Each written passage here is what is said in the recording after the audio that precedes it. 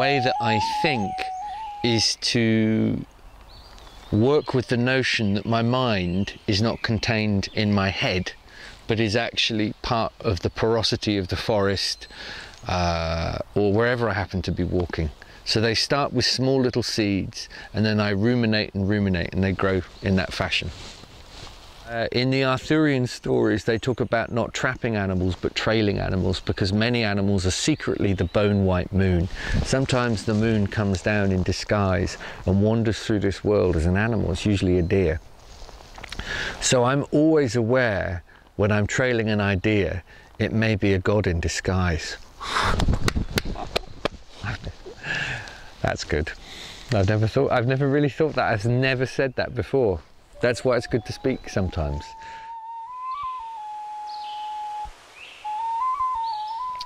There's a few, but the one that I really come back to is when it was a Sunday night, when I must have been about 5 or 6, and I was in bed, and my mum and dad have a really delightful ritual that to this day they do, which is they cook a meal mid-evening, they eat late, and they play music, like classical music. And I was in bed and I heard this music coming up the stairs, and I had never heard anything like it. And I remember kind of crawling along like a little bear cub along the landing, and just bathing in the dark tones of the music on the top stair coming up. And in my little mind, it was all part of the love tangle of my mum and dad. The music was holding them both. The music was bringing something out of them that was greater than them individually. So in a way, the music was partially the beginning of me beginning to understand what love could be.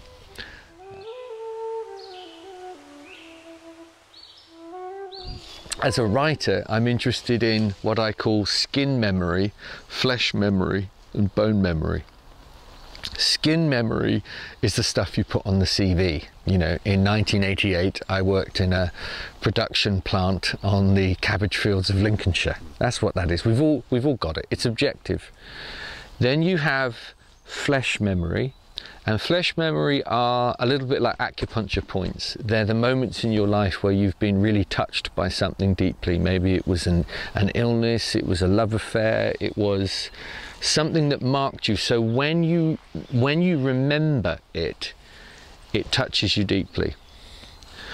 But storytellers, myth tellers, to use a big word, the really great ones, the tribal ones, they trade in a deeper dimension again. It's what we call chthonic, and it's what bone memory is. Now, bone memory is when contained in the inner rhythms of some ancient story, there are motifs and images that speak directly to your soul. And you suddenly realize, God, this happened to me this morning. This happened to me this morning. But it's not related necessarily to anything you can claim around you at that time. It's a deeper thing. You think of scientific experiments when chicks are in laboratories who have never been faced with the wild. They put the shadows of certain birds over the top of them and see how they react. You put a pigeon over a chick, no reaction. You put the shadow of a hawk over the bird and it immediately starts to shudder. So there is some primordial connection that is more than just the sum of that little chick's experience in the laboratory. And when stories claimed me as a young child, I've always had access to bone memory. I remember things that are not tied up with the walk of my 45 years on the planet. They're deeper than that. And actually, when you're looking for stories that are robust enough to hold a culture together and our relationship to weather patterns and the movement of the eagle and the great thinking of the earth, bone memory is what we need. We're living in such perilous times now that the stories that we need have to have that caribou dust in them. that has to have a remembering in them. And I don't think one person crouched over a laptop, no matter how inspired, is going to be able to access that bone memory. Yeah, I don't mean to be the bearer of bad news. It's just there, from a tribal perspective, that's too much weight for one person's shoulders.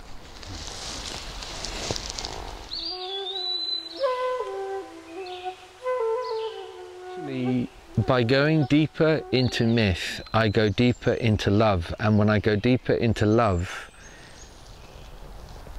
innately I find morality.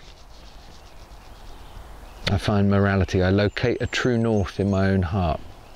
We're living in a time where we are heavily defended against experiences of our own beauty. What's going on with the laptops and the screens and everything, it means that our gaze is becoming compromised. We no longer feel the 10,000 trembling secrets at the edges of our vision. But go to any indigenous hunter and say, where is your vision most potent? And it is on the edge of things. When a culture is in crisis, genius comes not from the center, but from the edge. You know, people say to me, I love the way you tell stories, it's so enchanting. I have nothing to do with enchantment. I'm interested in waking up.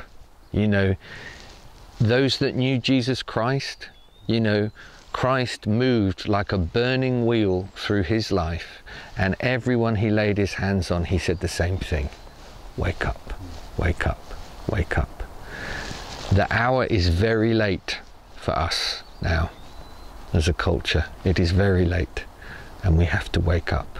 It's not a question of, it's not just about victory, it's about our capacity to make homemaking skills again in ourselves for something that is bigger than us, that we learn to bend our head again, that we learn some humility. We were caught in an old love affair with the tumbling earth, and if our time is drawing to a close, should we not make beauty with it? Should we not? What possible fucking message should we be giving our kids other than that? Oh, Shenandoah, I love your daughter. Oh, where you rolling river. Oh, Shenandoah, I love your daughter. Away, I must away. Oh, that was